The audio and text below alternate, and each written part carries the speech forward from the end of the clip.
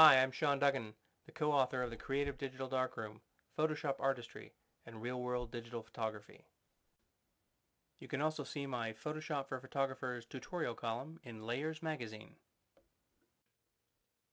Okay, continuing on with the theme of fixing a blown out sky, we have this image here of a Buddhist temple in Hawaii, and only a portion of the sky is blown out in this one, this area over here on the left-hand side.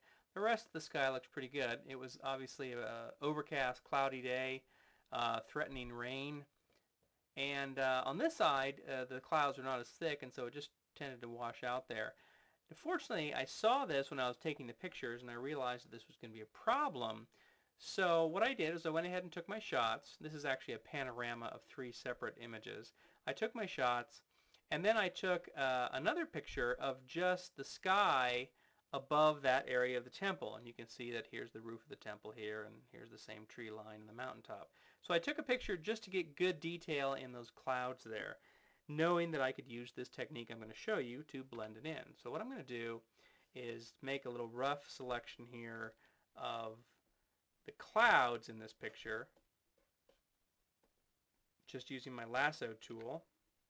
And I'm going to make sure I don't have any of the trees selected. I'm going to copy that, just choose that, edit, copy, and I'm going to switch back over to my temple picture, and I'm just going to paste that down. I'm going to use my move tool and just kind of arrange that to where the bottom of that layer, that new cloud layer, just comes down below the tops of the mountains. Just something like that. Now what I want to do is I want to fix this without making any really intricate masks. And I'm going to try to do that by using a blend mode. And the blend mode I'm going to try is up here in the Layers palette. I'm going to open that menu where it says Normal, and I'm going to choose Darken. And right off the bat, you can see that Darken creates this nice little blend here between the image of the temple and the new sky. Now obviously I do have a problem here on this side, but I'll fix that here in a second. Let's explain what the Darken blend mode does. It compares the values of the pixels on one layer with the corresponding values of the pixels immediately underneath them on the underlying layers, and it only displays the pixels that are darker. So what we have here is the fact that the mountain and the trees are actually darker than the clouds layer means that they get displayed. And then over here, of course, the new cloud layer is darker than what is underneath it, so it gets displayed there. So to fix that, I'm just going to add a layer mask. I'll come down here to the bottom of my layers palette and click on that layer mask icon. And I'll get my brush tool, and black is my foreground color, which is what I need it to be for this. My opacity is set to 100%. That's probably okay. I'm going to use a big brush, soft edge brush, and I'm just going to brush away at the edge where I can see that hard edge there.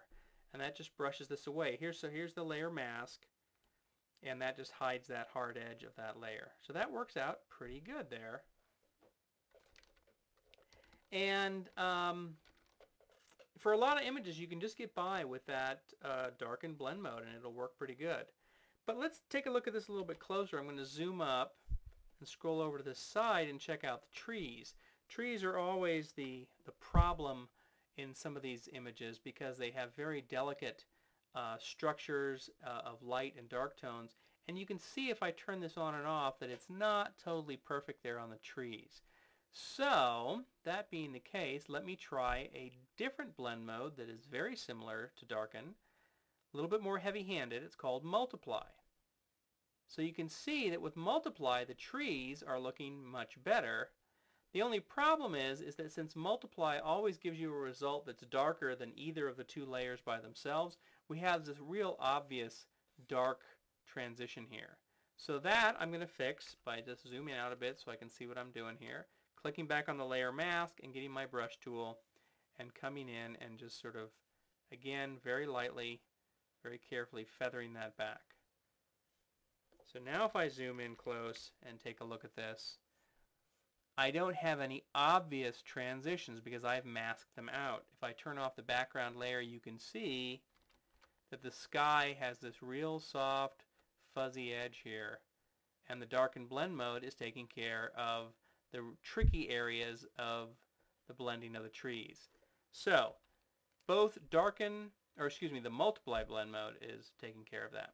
Anyway, Both the darken blend mode and the multiply blend mode can be very useful when you need to try to add in sky detail from one picture back into your main picture, and they work particularly well when you have images with overcast skies like this, where there is dark detail such as trees extending up into the sky.